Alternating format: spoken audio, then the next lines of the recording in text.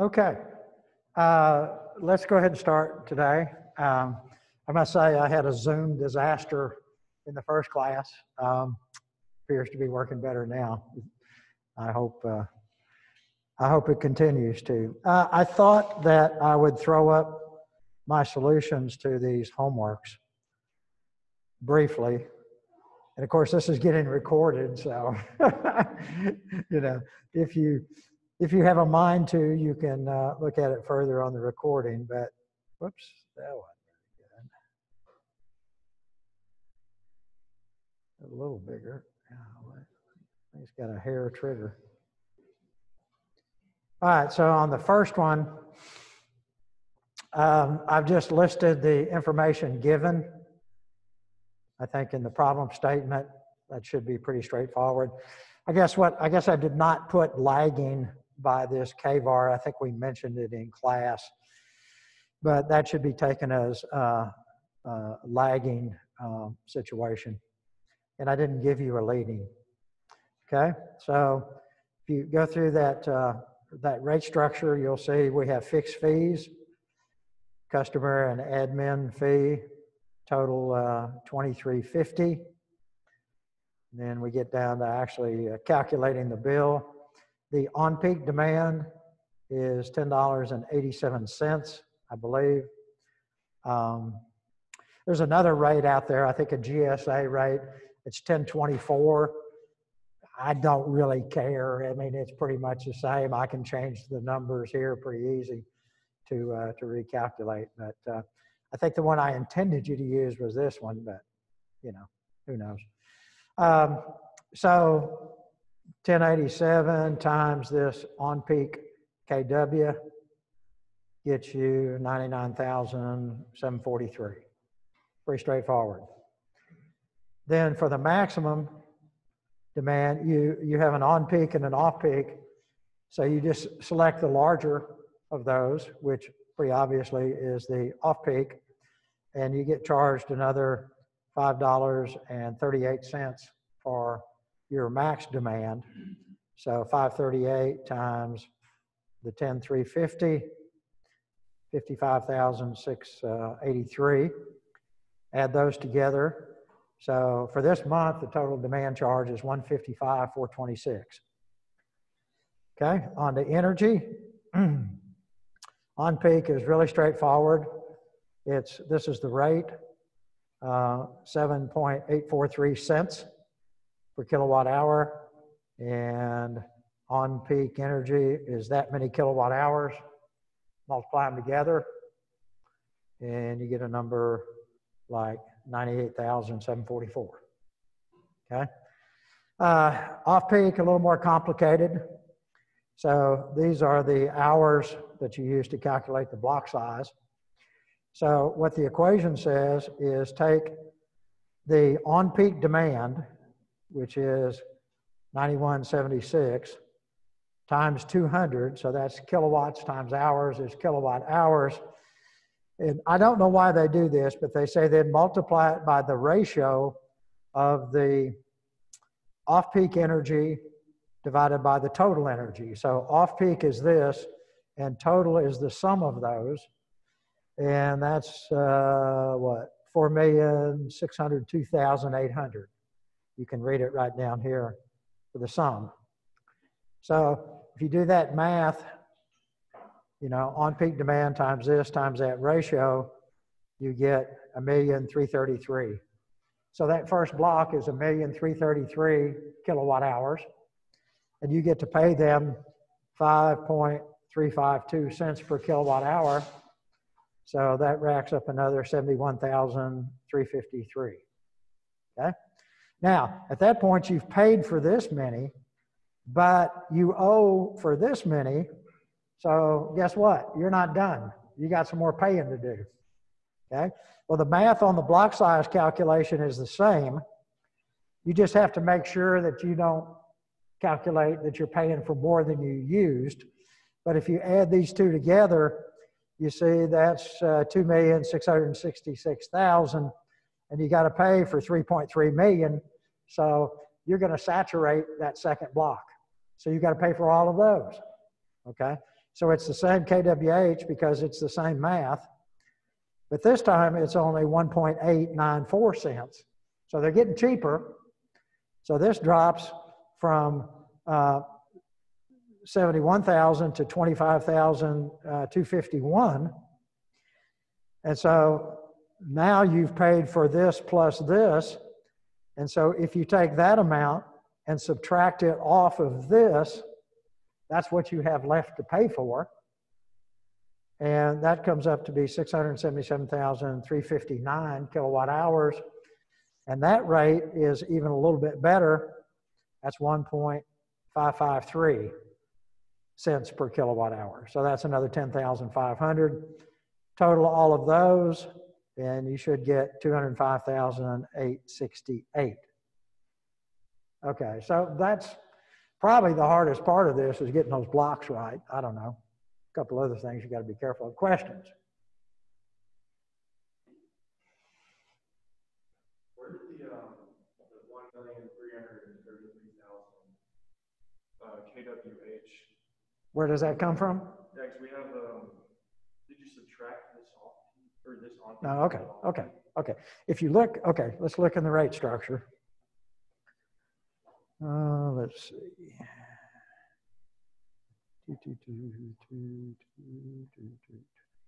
Power rates. LMS, I think that's the one.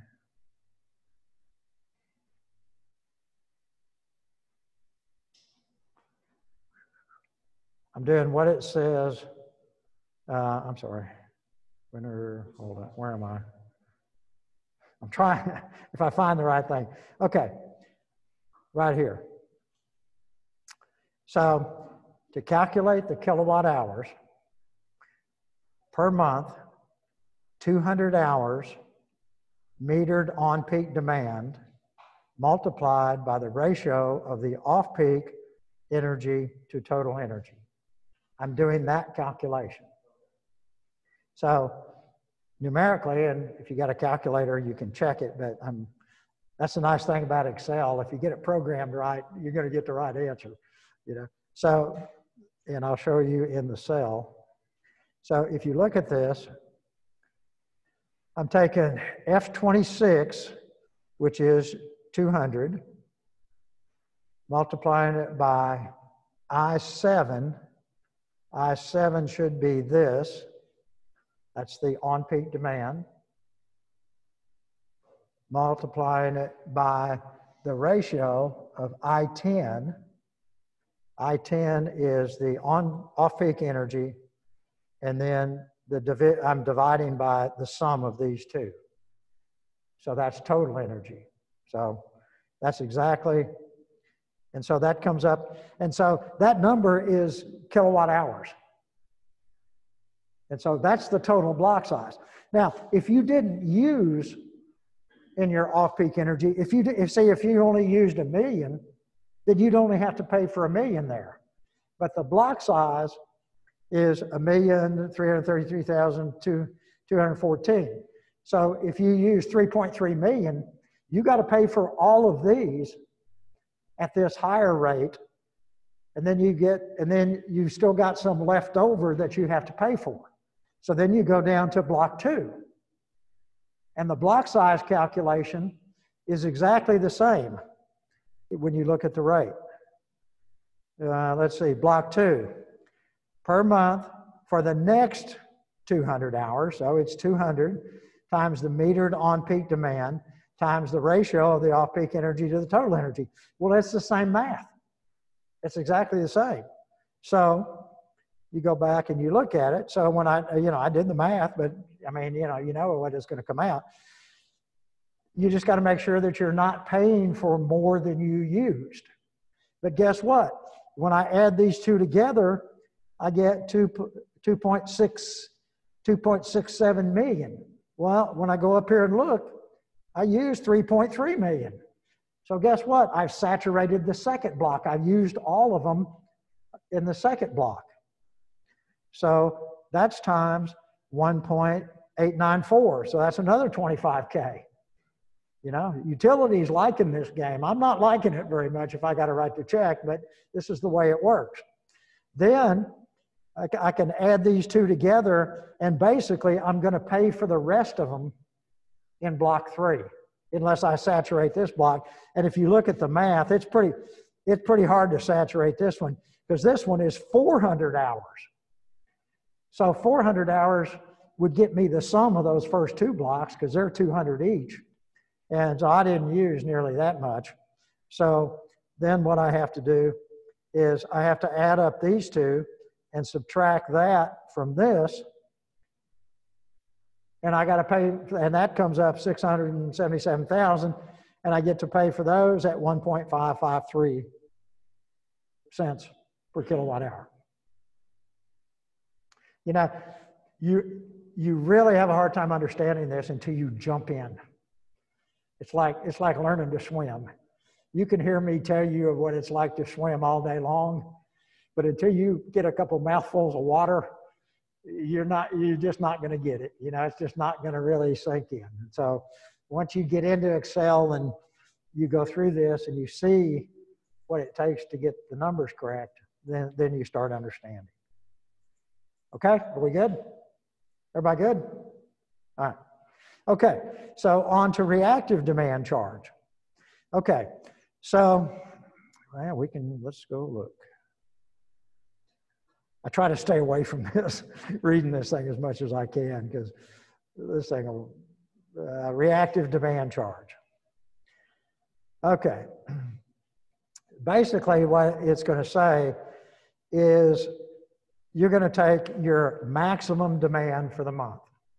Now, it's a 30-minute average. Okay, we get it. But it's basically, you know, it's at 10,350 kW, because that's your max demand for the month. Okay? And you're going to multiply that by 0.33. And what that 0.33, and then that's going to calculate a kVAR. And that kVAR represents a 95% power factor in the power triangle.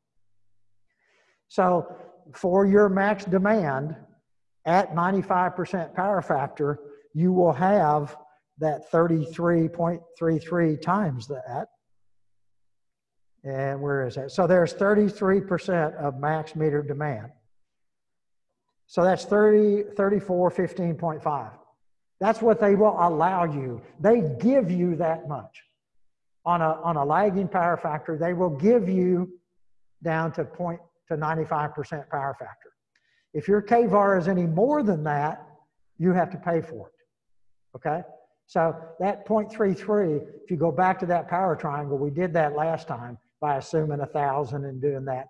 But that's what you come up with. If the power factor is 95%, that kVAR will be 0.33 times the kW. That's just the way the trig and the math works out.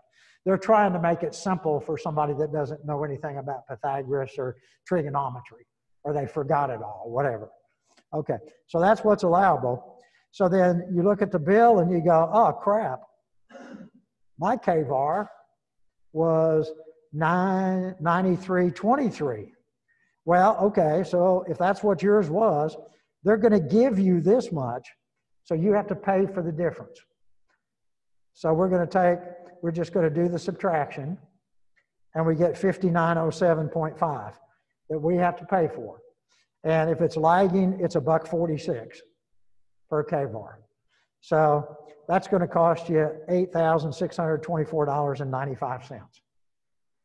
And that's your penalty. That's your power factor penalty. Now, let's see. I don't know that we never did really calculate power factor on this. Well, let me see. Do I do that down here? Yeah, I guess I did. I don't know. I can't remember. Yeah, there it is. Say the power factor stinks. Is that right? kVAR at, oh, now I'm not sure. Is this right? Maximum. Nah, these are numbers from the year before. I haven't changed these numbers yet. Sorry. I changed this. This is right.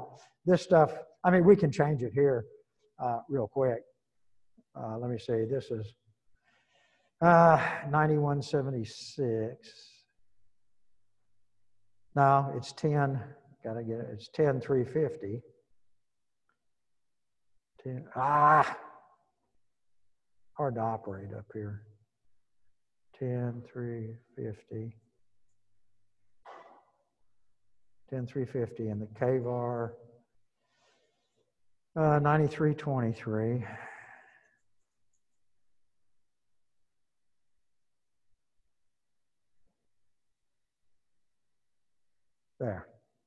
There you go. So that power factor is 74. And I made it up to be bad, you know, just it would be of interest. It's no fun if the penalty is like $100, you know, what fun is that? You know, you might as well calculate a big one. The math is the same. Okay. So that's reactive. Okay, so is there questions on that?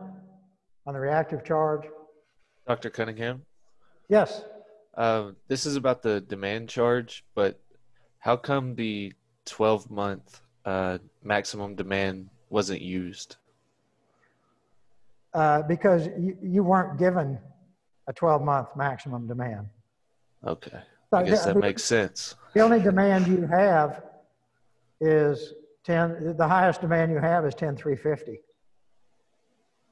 Okay. I might be thinking of the You're second thinking of the homework facility charge. Well, or you may have been thinking, I don't know, maybe the power factor, I don't know. But I think in this one, I don't think it wouldn't come into play here anyway, I don't think.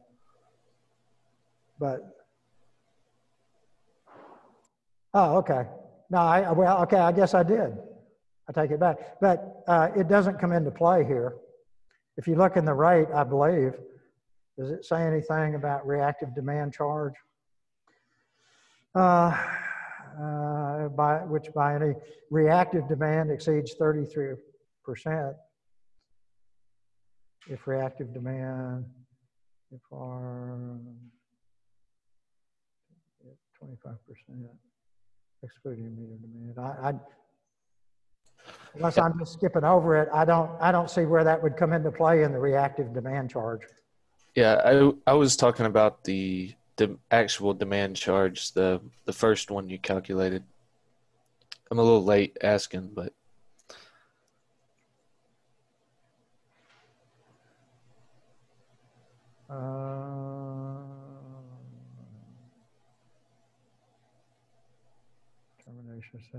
determination on peak hours.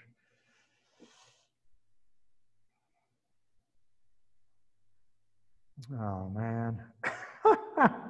yeah, it's the fourth paragraph down is the one I was. Okay. Yeah. The on-peak demand shall in no case be less than the sum of 30% of the first and 40% of the next and 50. Well, but see, this is for a minimum bill calculation. So, I mean, under part one, you've got like 10,000. So you would take 30% and 40%. Okay. 10,350 times 0.3 is 3105, store one. And then you've got 10,350 minus 5,123 equals that times 0.4 is 2140 plus recall 1 equals that. So that comes out like, I don't know, less than 5,500 out of 1. Okay, so one is not going to do it. The bottom line of that paragraph there, it says, or the highest on-peak billing demand established during the preceding 12 months. And 85% of all KW, 85% of all KW in excess of 350 KW of the higher of the currently effective demand contract are the highest on-peak billing demand established. Well, you may have a point. I may have read over that. So I mean, that could well be true. That's one reason we're going over this. But I mean, the utility company will implement this. They've got this program to the letter of the law. And if that's in there and I have missed it, then kudos to you. I want to read over it in the quiet of my office. I got you. I don't want to spend the whole class just on this today. I got you. But I mean, whatever it says in this rate is what you're supposed to do. And, Alrighty. and if that got passed over by me, then so be it. Okay? Thank you. All right. Good question. Okay. So we all have to go back and check. Oh, me. I knew I shouldn't have shown you my spreadsheet yet. See, it's always dangerous until you get them all in. Somebody will catch this stuff. That's pretty good. All right. Yeah. He said, I think it was on peak demand. I'm not sure if that's right or not, because you've got to read all the way through there and make sure that it applies. So let's move on for right now. Facility charge. I had a mistake in this as well. Facility charge.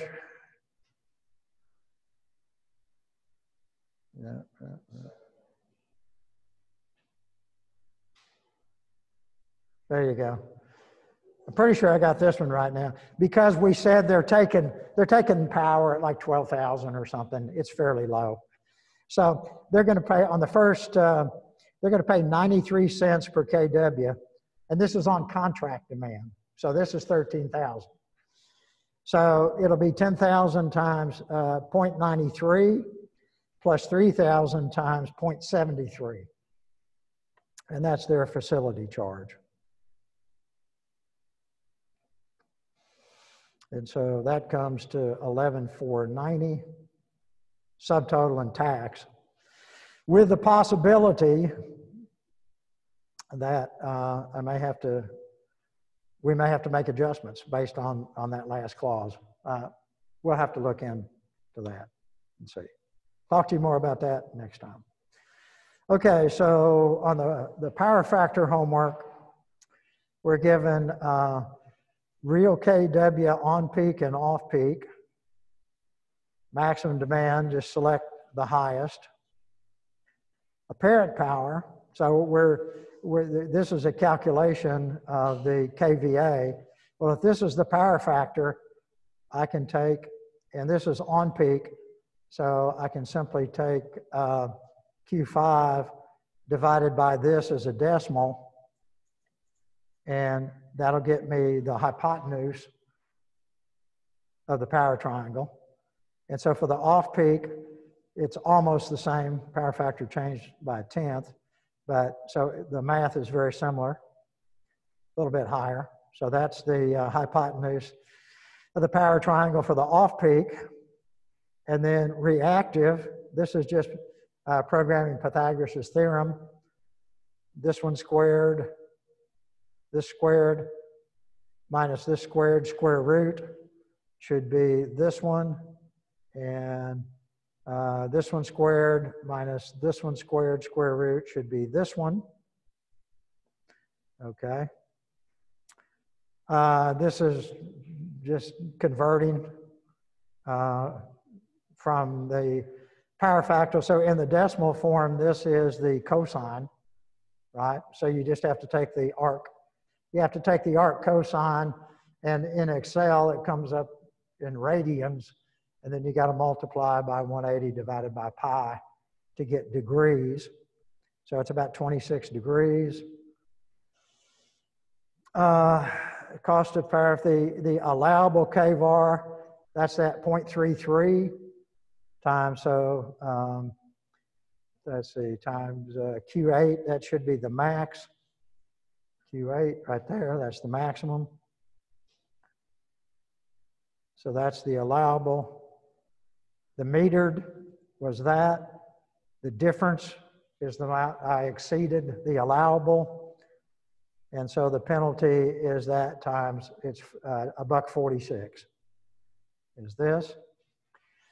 And then in this case, you did have a leading KVAR, and you don't get any credit on the leading KVAR. You have to pay for all of them. It was $617, and that's times $1.14. And so that's 703. So then I say, if, you know, and you can round this off.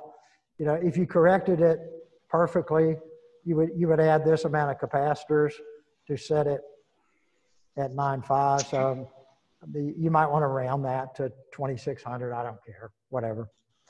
But in this month, if you had 2576, you would have just negated the penalty KVAR, and you would have been back up to the allowable, as this minus this is this. So if I add that much capacitance, it's going to take me right up to there, and that's allowable, and so there's no penalty. Okay.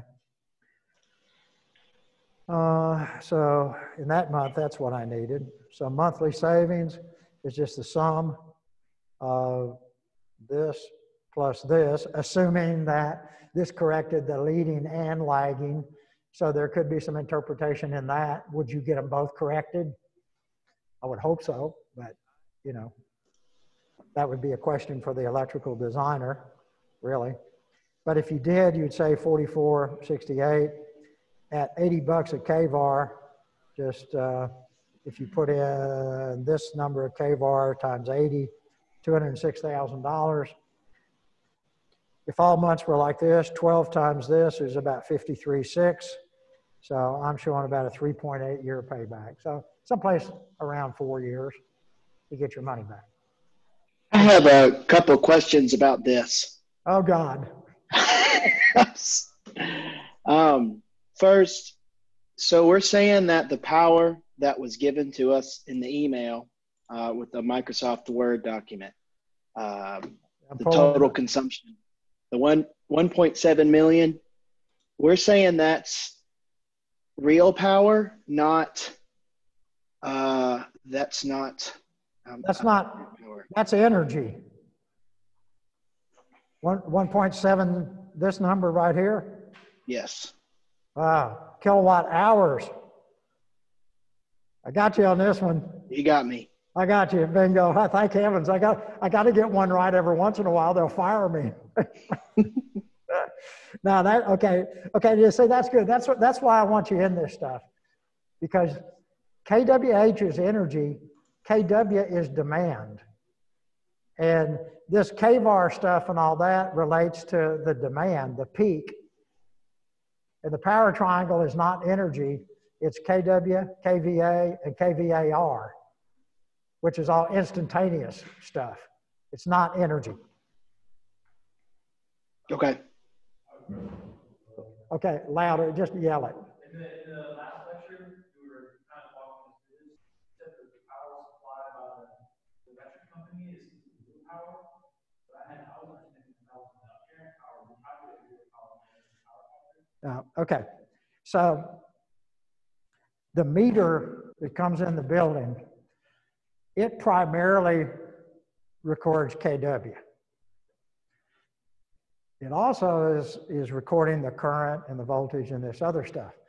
But the power measurement and the energy measurement is kW. But what happens is when you run low power factor, the amount of current that you have to supply for the given power level goes up. The current goes up. The power is the same. And if you start reducing power factor, the current goes up, but the power is the same. Well, when the utility company sells you that power, an extra 50, we did that example, it was, I don't know, 50 or 60 or 100, it was 152 amps or something. It was some large number of amps because the power factor was low. That's current they can't sell to your neighbor that would be recorded as kW on his meter, because if they don't have this additional mechanism, they just lose revenue. So see, that's why they're willing to, they'll give you a 0.95. Some rate structures will give you 0.85, but when you go below that, they're saying enough. because you're taking money out of their pocket. If you ran a 50% power factor, your current draw would be so large, and they wouldn't get any more money out of it if they're just measuring kW. So they have to have another mechanism. And this kVAR and all this stuff is how they get this additional revenue. Is that good? So I guess I'm still, so when you say the apparent power, When I say what? apparent power is KVA, correct? Say what? I'm sorry. Apparent power? Oh, apparent power. That's KVA. That's correct. That's volts times amps times the square root of 3. So I guess I'm still not totally understanding how that relates to real power. Oh, well, okay. The KVA is the hypotenuse of the triangle. The KW is that sine side. So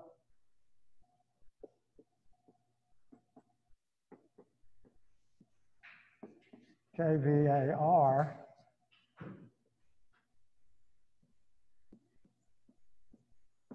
KVA. So see, this is what you're pulling, but this is what the meter's reading. That's what their base charge is on, demand and kilowatt hours. Because this is KVA times power factor, right? Well, so, you know, they may be supplying 1,000 amps here, but because the power factor is 0.5, the KW is low for 1,000 amps. So they're giving you all this current and they're not getting much money back for it. So when you read a bill like this,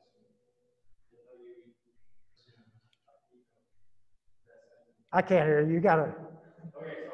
So it says on contract peak is 1,750, 17,500 kilowatts. Is that what it says? Okay, this one. This one. That's contract. That's just the max that's just what the contract that you sign. That has nothing to do with your monthly usage, unless you exceed it. If you exceed it, they'll penalize you. So no matter what, the metered peak, that would be what you consume. Metered peak, okay. That's your peak. That's your on-peak peak. 15,854. See, that's a decimal point. Those are commas. It's a little hard to read. See, these two are commas, this KWH. That's a decimal point.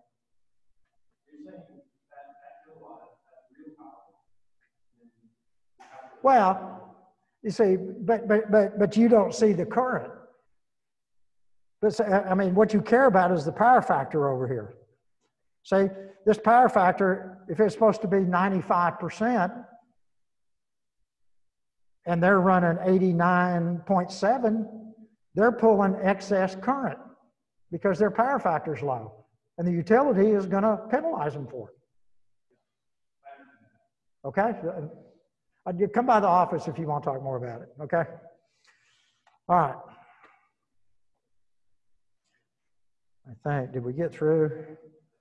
God, I hope so. Oh, no. Oh, this is just wonderful. Yes, ma'am. You keep asking them questions. I'm going to come over here so I can hear you.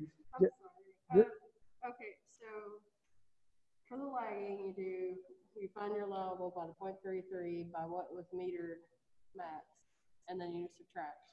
So how do you know? So the leading, it just tells you on your bill, right? It'll tell you on the bill if it's leading or lagging. Okay. I should have told you in the homework, but it's lagging. Okay.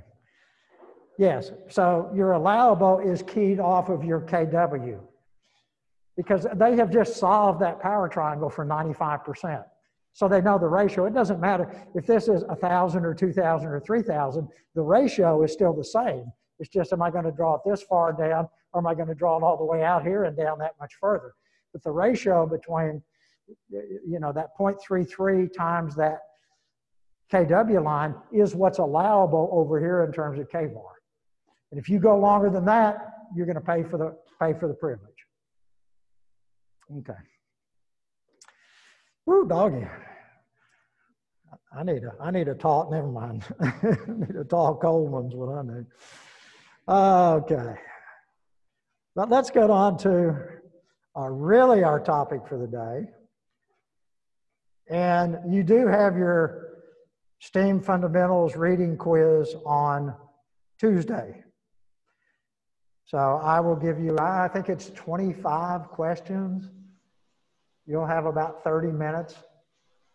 I mean, that's just select the answer. So we'll do it. I mean, you need to have a computer or something so that you can get to iLearn. It's on iLearn. So we'll all log in. It'll be turned on for 30 minutes to start a class. What are we, noon till 12:30 on Tuesday? Everybody will be taking that quiz, I hope. So for those of us who are zooming in, we can take the quiz at home. We don't have to come in to take this quiz. That's correct. You can take it at home. Thank you so much. Yep. And so I guess we're going to make this open document. Because if people are at home, I mean, you know, what am I going to do? There's not much I can do. So. Is the quiz over just section 1 or the whole thing? Just what I told you to read. I think it's, what, 20-something pages. It's not all that bad. Okay, so this is where we left off last time. And this was the STEAM system scoping tool, which I did email out to you, so you have your own copy of it. If you ever want to go in a steam plant and interrogate them, you have a whole list of questions that you can say, well, how often do you measure boiler efficiency? Huh? Go down to the tech steam plant. Should send you down there. You walk in, we're a concerned student group researching how much you're damaging our environment. So sit down, we want you to answer these questions. So you could go right down this list and nail them to the wall. Actually, they're pretty good. Randy and Andy Loftus and the guys that run that place are pretty good. So I think we went through some of this, the efficiency, boiler heat recovery equipment. Do you have what we call a stack economizer, which is just a heat exchanger that sits in the stack? You put the feed water through to preheat it before you put it in the boiler. I mean, that's heat you're going to throw away up the stack. Why don't we suck some energy out of it and put it back in the boiler so we can reduce the fuel usage? That's the most common type of heat recovery equipment, but there's some others we'll go through in detail. Boiler steam quality. Are we putting out a lot of moisture droplets in the steam? You know, a saturated boiler putting out saturated steam, but, you know, is the velocity too high? We have too much water in the boiler? Is there something going on that we're blowing excess moisture with the steam out in the piping system, which can cause water hammer, which can cause excess corrosion, etc.? Not good. So do you check your steam quality very often? That's not the easiest thing in the world to do, by the way. Automatic boiler blowdown control. Blowdown, we blow out of the boiler to keep the impurity levels in the boiler water at the proper level. Well, how do you control that? Simple boiler systems, they go over there and old Pete, the boiler operator, walks up to the valve, makes the valve, cranks that thing open. He's got 300 pounds of pressure behind it. He's blowing water down the sewer, and he goes 1, 2, 3, 4, 5. Closes the valve. Took care of that for this shift. Writes it on his little log sheet and goes, sits back, goes to sleep again in the room. Well, that's one way to do it.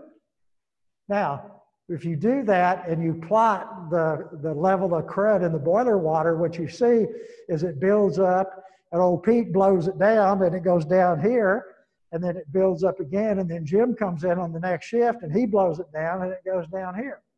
Well, you're going to blow away more water and energy than if you had an automatic controller that had a valve that just sit there, rocked it back and forth, and just kept it right at whatever level you wanted. Automatic boiler blowdown control. Do you have it? I don't think they have. Do they? I don't think Tech has.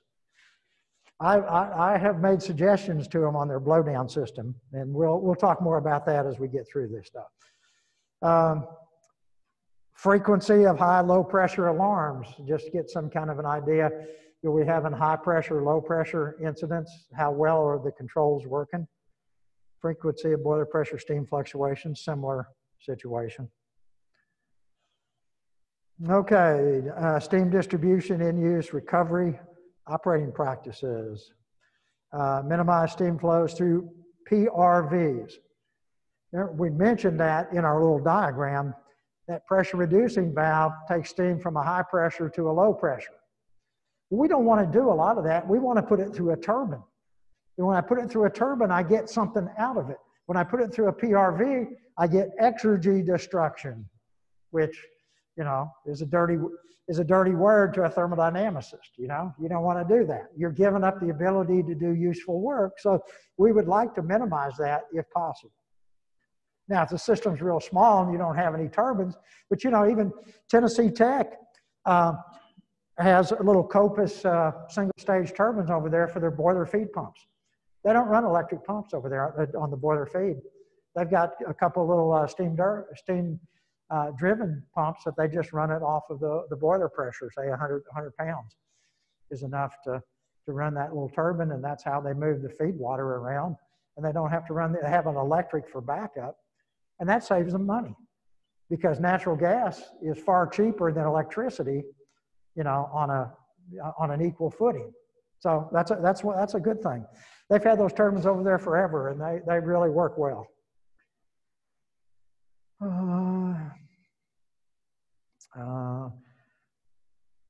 Options for reducing steam pressure.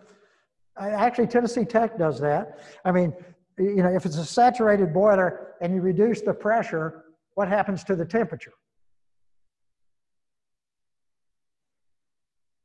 It goes down, right? Look in the steam tables. If I go from 200 pounds to 180 pounds, my temperature comes down, okay? So Tennessee Tech in the summertime when they're not heating or anything, not big loads, they may be doing some cooking over there, that's one issue. They'll bring that steam pressure down to maybe 90, 85, 90, and it may be 100, 110 in the winter because they need the temperature, they need the extra flow, more pressure. You can cram more flow. The volume goes down a little bit, you get more mass through, so you can heat a little bit better. They have been doing that. Now, with these new buildings online, I'm not sure. There are a lot of things changing in the tech system with the new fitness center and this life sciences building. Those are huge, huge loads being put on all the equipment. Recovering and utilizing available condensate. We send that steam out, we condense it in a heat exchanger. What do we do with the condensate?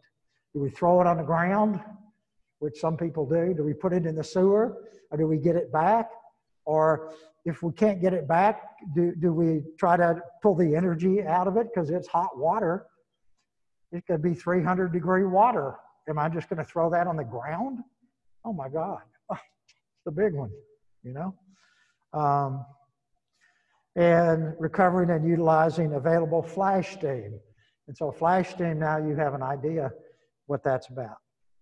Okay, so anyway, you give yourself scores based on however points the category is, and it adds it up and it gives you, so possible score is 340. This guy filled this out, you know, gave him 222 points. He made 65% on the SSST scorecard. Well, what's that mean? I mean, it's really kind of meaningless, but the value of it is in asking all of those questions. And you gotta say something about, well, what about boiler blowdown heat recovery? Oh, crap, never thought about that. Well, there you go. There's systems out there that would allow you to recover some energy, be a little more efficient. reduce operating costs. So anyway, that's what this is about. General tools, you know, all your engineering fundamentals, and some software. Let me show you this MEASUR program. About time that you guys and gals download. I just want to get out of electric rates. I don't know that I've ever had so much fun in electric rates. You guys ask too many questions. Oh, keep an old guy. Okay, so this is the icon. And if you just Google USDOE MEASUR. Yes, Oak Ridge doesn't know how to spell measure. That's how they spell it. This will download to your computer. Click this thing. And it's firing up.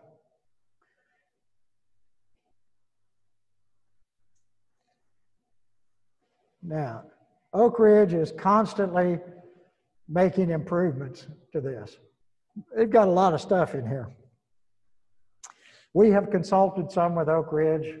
I know the people over there, so I've used some of this stuff. I do some training for them, and I've complained at them, well, no, it won't do this, it won't do this. I've got a couple of complaints on the table with them right now, and they go, well, that's not an easy change. We'll worry about that later, and I can show you some of this stuff. If you see this little thing, they've got another new version out there, and no, I'm not going to try to download that right now. About half the time when you do this, the download bombs, and you got to do it more than once. And I've had enough computer failures today. I think I'm just going to ride through with what I got on here. So what this thing does is the main large simulation packages are a pump system, process heating software, fan assessments. I've not played with the fan assessment much. Steam, and this is software to help you do an energy treasure hunt. That's like you do typically a 3-day, you go into a plant, get with the staff guys, and you just go out in teams, just looking for stuff. And this is some software that will help you write up the ideas, and it'll quantify them. It's Excel sheets, and it's got a roll-up tool that adds everything together. But so we're not really interested. I mean, you're welcome to play around with anything. But so what I am interested, though, is in the steam system assessment. Let's see. So Red Wing, this is one that I did with, this is an Archer Daniel Midland plant. We did this pretty recently. So this is one that's already filled up, but it's really pretty easy. You start up here at the top, and you know, system setup. So you go through this, so you hit this, and then you go through all of these headings, and then you go on to assessment, and then you can ask it to evaluate different projects, and it's pretty nice software. So you know, on the settings, you can use different currencies. You know, do you want $1 or, well, I guess you can use $1 right now. You can set your units. Do you want that nasty SI and metric stuff? No, nah, you don't want that. Surely you don't. I don't. You can use whatever you want. Imperial is what I usually use. Custom, I guess you can select your particular units. And then it'll show you, like when I click Imperial, but I can use any of these units that I want. So I can customize this. Degrees Fahrenheit, Kelvin, Rankine, Celsius, whatever. So this is just setting units. Operations. How many hours per year do they operate this guy? You know, they're usually down some for maintenance. You know, so this plant estimated 8,000 hours a year. So down 760 hours down for maintenance or whatever.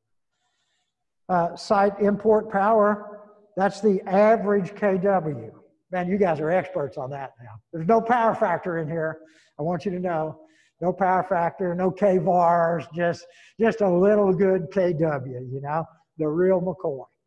So what this thing is going to do is it's going to rough out an electrical cost, which is kW times hours. And then you're going to tell it how much electricity is worth, and it's going to multiply it, and it's going to say my basic plant electrical cost is that. kW times hours times cost. Pretty simple. Makeup water temperature. When makeup water actually gets into the steam system, what temperature is it? Not necessarily when it comes out of the ground, because if it comes out of the ground and it goes through 3 stages of treatment, you know, and it may pick up, it may be in the boiler house where it's hot, it may pick up 10 or 15 or 20 degrees while it's in there before it actually goes into the steam system. Because we're interested thermodynamically and, you know, how cold is that water when our steam system gets it? Fuel costs, dollars per million BTUs, 320. Electricity, 8.74 cents per kilowatt hour. And makeup water cost. So, you know, when I throw a gallon of water, that's dollars per gallon. For every dollar, for every gallon of water I put down the sewer, what's the makeup water cost going to be for me? Okay. Boiler. So, you know, you're going to realize pretty quick that this thing is not all that hard to run. Okay. And you can get some pretty good numbers out of it. Boiler details. Well, gosh, what kind of fuel am I putting in? Gas. And then you can define different gaseous fuels, or do I have coal or wood or whatever? Gas. And then, okay, it's gas. So then I've got 3 potential gas fuels, and you can add your own fuels too if you want to. Coke oven gas. Have I ever been to a big steel mill? You know what a coke oven is? That's where they take coal and they make coke. Coke is blast furnace gas fuel. It's coal that's been cooked at pretty high temperature, and when you do that, it drives off volatile gases called coke oven gases, and they take those gases and they burn them in the blast furnace. And then they have to use coke instead of coal because the coke is pretty strong. It can hold weight, and so it gets loaded in there, and then there's some of the charges on top of it. If they put regular coal, the coal, when it burns, it'll collapse, and everything kind of falls down in a big heap. And so they put the coke in there, and it has the structural characteristics, and it still burns as a fuel. So anyway, and then there's blast furnace gas. The blast furnaces give off a gas that has some heating value. The coke oven gas is about 400 or 500 BTU, something like that, 400 or 500 BTUs per cubic foot, I guess. And then that's the coke oven gas. The blast furnace gas is about 100. It's not very good. But so what they do at the big steel mills is they take the coke oven gas, the blast furnace gas, and then depending on the BTU content, they blend some natural gas in there with it, just to get it up to the point that it will satisfy their needs. So they have these gas blending stations where you put all that stuff together and then take it off to the various uses. Pretty interesting.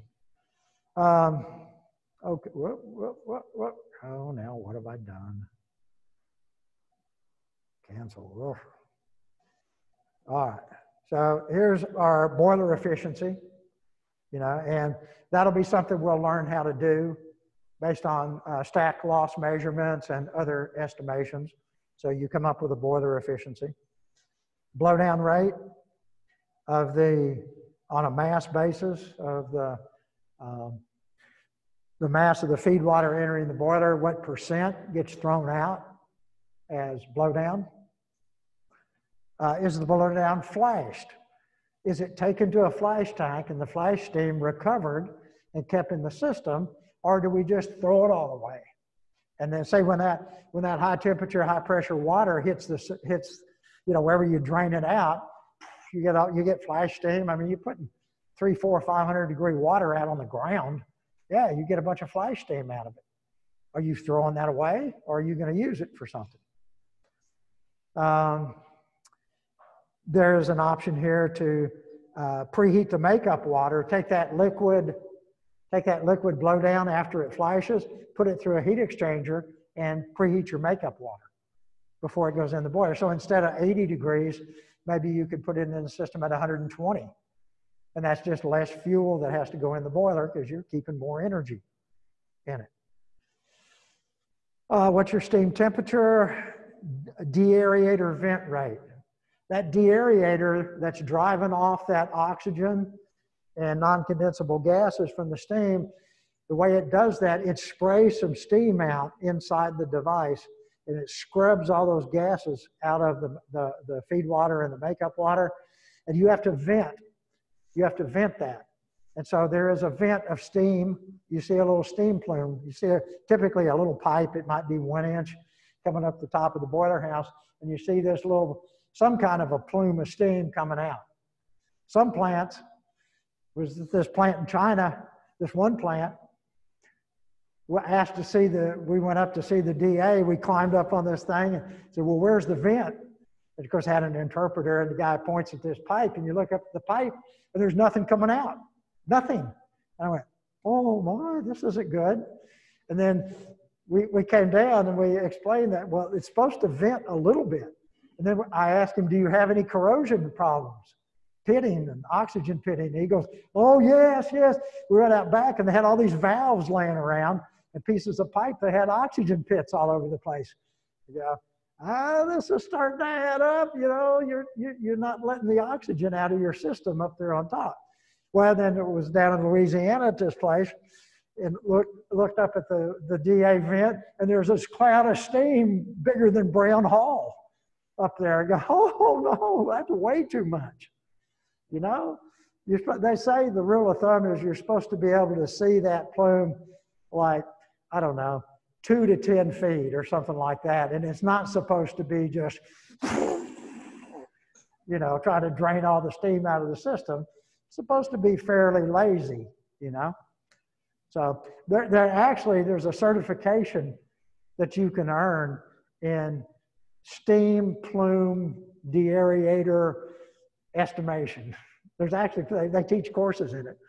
I mean, it's a short course kind of thing. They take you out, and they show you pictures and take you out in the field, show you what it ought to look like, and then examples of what it shouldn't look like. I've never done it, but I know there is a certification for it. And deaerator pressure. The steam that goes to that deaerator, what's the pressure? It's typically 5 to 15 pounds, someplace in that range. Okay, so that's boiler. Header. Okay, so now you know what headers are. And so you can put in this. We're running a 2-header system. You can do, well, it's not going to let me change it at this point. When you start out, you can run 1, 2, or 3 headers. So, you know, if 1 header, you just have 1 boiler pressure. 2 headers, high pressure, low pressure. 3 headers, high, medium, low. That's the max you get for free on this tool. So we've got 2 high pressure header, well, 150 PSIG. What's the process steam use? So out of that header, how much steam are you using for a process, for like in heat exchangers or whatever it is you're producing? So in this plant, we estimated, and this is 1,000 pounds per hour. So that's K pounds per hour. Note the unit. Condensate recovery. So of that steam that goes out in that header, what percent comes back as condensate? So they said 60%. So we're losing 40% someplace. Steam leaks, blowing traps, dumping it on the ground, leaks, who knows? But see, when you work in the boiler house, you have a pretty good idea how much your makeup water is because you have to buy chemicals. And so the chemical company, they know the bleed rates and all that stuff. So by the amount of chemical that you use, they can tell you pretty accurately how much makeup water you're bringing into the system. Well, if you got steam flow meters, you know what's going out, you know what's not coming back, so then you know your percent pretty well. So that's usually a pretty easy number to get. The condensate that does come back, what temperature is it? If it comes back at 220 and you put it in an atmospheric pressure tank, what's going to happen? It's going to flash. Because at standard atmospheric pressure, 14.7, what, it boils at 212. So if it's 220 and I dump it in at atmospheric pressure, I'm going to get some flash steam up. So just looking at that, I'm sitting there going, there might be an opportunity there to capture that flash steam and do something with it. Oh, where am I? Condensate recovery, 220. Flash, the condensate return, do we already have a flash tank? You can say yes. Heat loss, just an estimate from the header. That's 1/10%.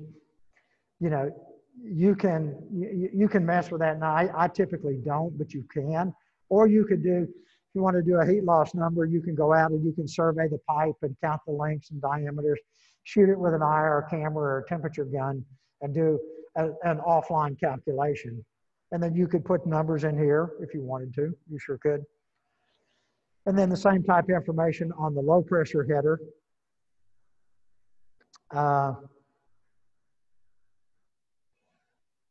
Okay, and that last question down there is desuperheat steam out of the high pressure header.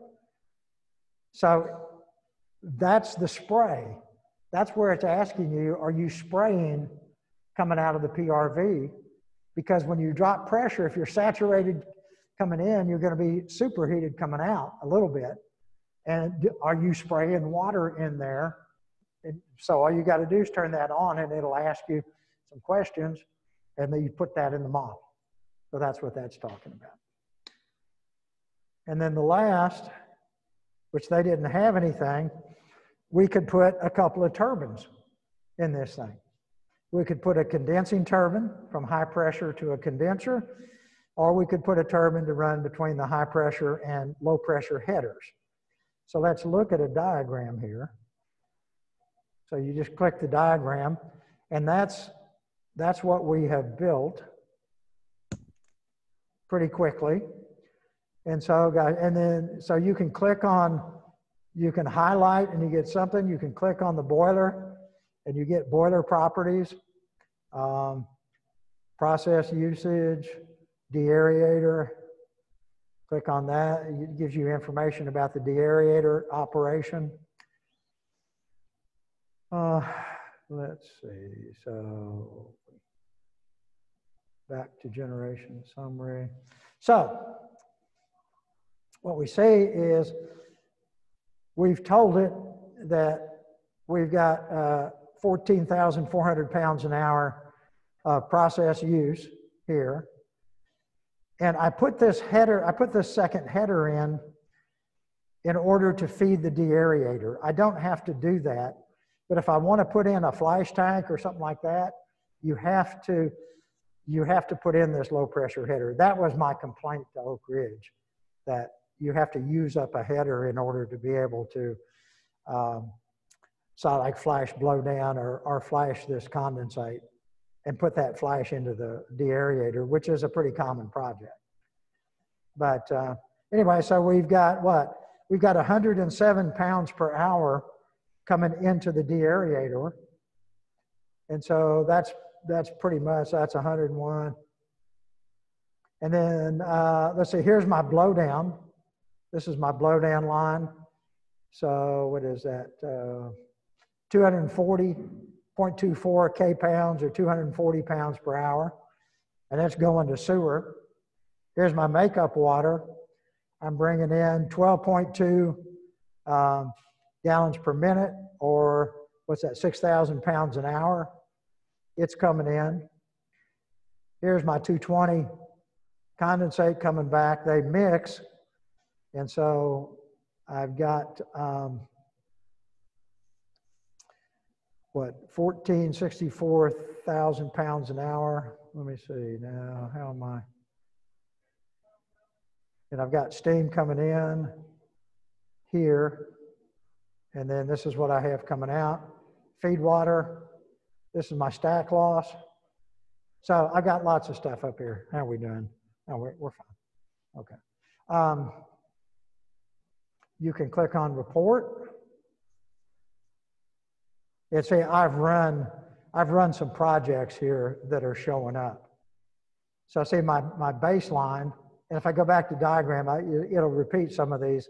So steam generated, total operating costs, $1,550,000. Boiler fuel use, boiler fuel cost.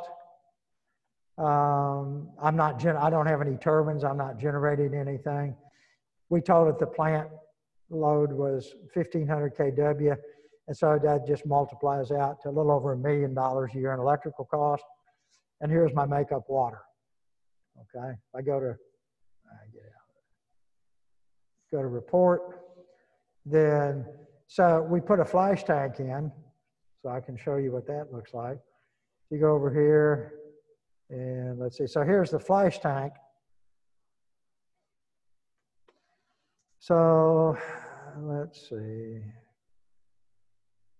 So we're putting, yeah, okay. So this is a blowdown flash. So we're taking this 240 pounds an hour, and we're putting it into this flash tank, and we're taking that flash steam into the low pressure header, which then can go into the deaerator. And see, my steam production goes down a little bit from 15,670, that's what it is. It was 15,700. So it's not a tremendous impact, but nonetheless, you know, that's what we simulated. And then I took the flash tank out and I put a heat exchanger in. So now I've got this 230 pounds per hour of blowdown coming, let's see, it's coming into this heat exchanger. And so my water, instead of going to the DA at 80, is going at 91.17. And so that backs off of my DA steam. And so now my steam production is 15,640 pounds per hour. And then, just for the heck of it, I put them both in. So there's the flash tank and the heat exchanger. And so, you know, you can evaluate this stuff. Let's see, report. So that was the summary. Annual savings, pretty small. Probably not enough to do any of this, but anyway, it's not a big system. Energy summary. You get all the different energy numbers. Electricity doesn't change. Steam costs. Well, we can see the makeup water, gallons per, what was that, GPM, gallons per year, and all that sort of thing. Fuel cost. Losses, calculate losses, diagram, graphs, input summary. You can look at what you've told it on all this stuff. So anyway, that's enough for this right now. But very soon, I'm going to give you an assignment. We'll have some assignments where you guys will do them in MEASUR, and then you know, cut and paste, and you can copy stuff out of this Excel stuff, and then give me a little report with your findings. So MEASUR is pretty cool. And it's got all kinds of stuff. It also has, let's see, if you go back home here, it has all these little calculators. So like steam system calculators, you can do steam properties, saturation properties, stack loss calculator, heat loss, boiler, flash tank. So look, you got all this stuff that you can look at as well. And those are just do little fairly simple calculations, maybe an energy balance around one component or something like that. we'll look at some of those as we go forward here.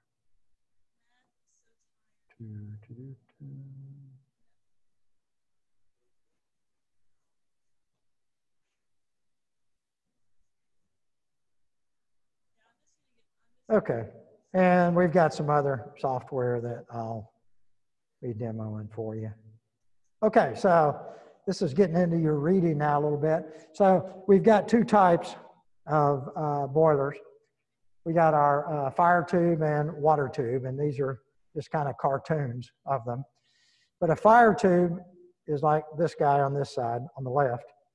So the burner inserts into this and fires down this larger tube. And so these hot combustion gases come down and they hit the end of this thing, and it's divided into sections. So this end cap is feeding those gases through these two tubes, and they come back around here, and then this end cap feeds them back through these tubes, and it goes out. So we would call this a 1, 2, 3 pass boiler. They have 1 pass, 2 pass, 3 pass, 4 pass. The more passes, the more efficiency you're going to get because you got more heat transfer surface. You also have to pay more money for it, you know? So it's kind of like, did you buy a 4-cylinder engine and you're trying to drive it, you know, 120 miles an hour, or did you buy the 8? Did you buy the 8 with some get up and go? You know, what kind of efficiency, what kind of performance you're going to get? A lot of it depends on what did you buy. The water tube boiler over here has a combustion zone, has burners, can be in the corners or on the sidewall. Blast out into here, you got a fireball. And the surface of this combustion zone is lined with tubes, and you've got tube surfaces all around, and the water's inside the tubes. And so the heat goes into the tubes, and you generate steam inside those tubes. It then rises up to the steam drum, and then the steam gets separated.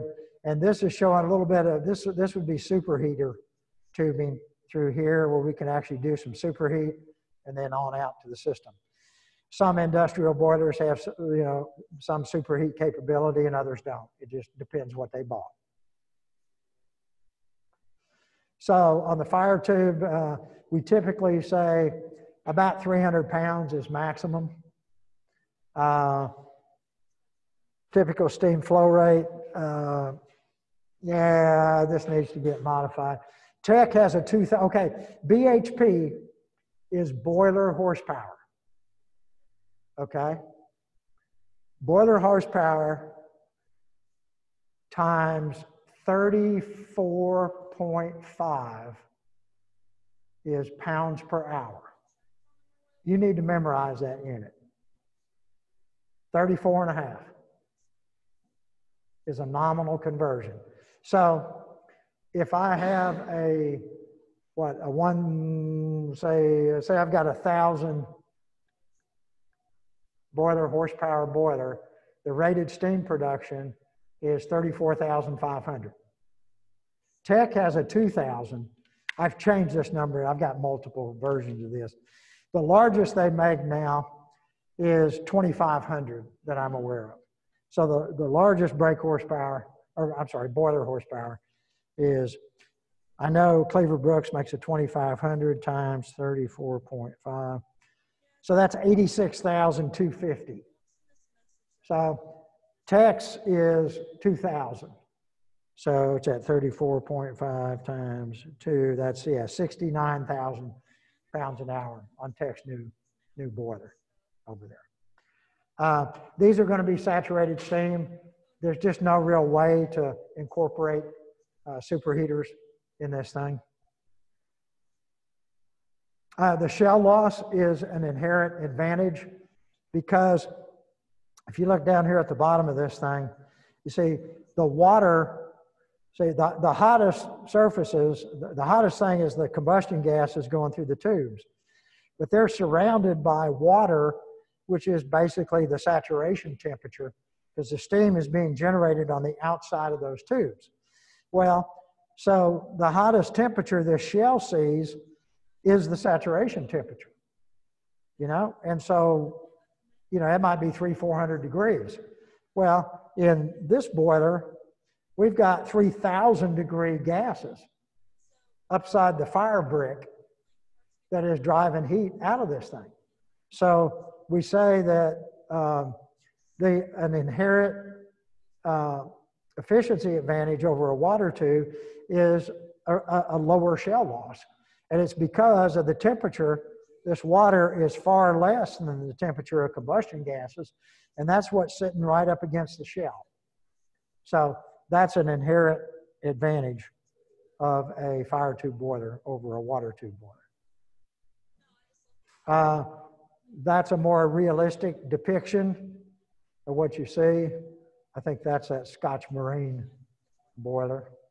But you got a fan, you got your burner here, gas and air is being blown down through this large tube where combustion is occurring, and then the gas is passed back and forth.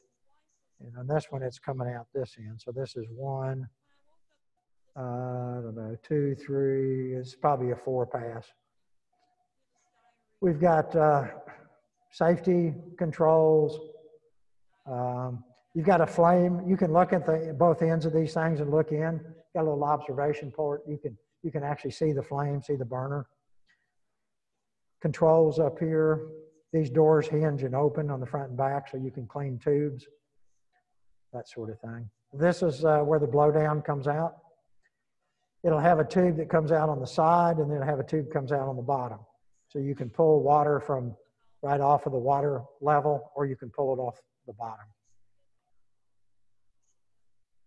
Okay, I'd say that's, we'll stop there. And so the first 30 minutes of Tuesday's class will be that quiz, and then we'll go ahead and discuss continuing this for the remainder part of it. Thank you.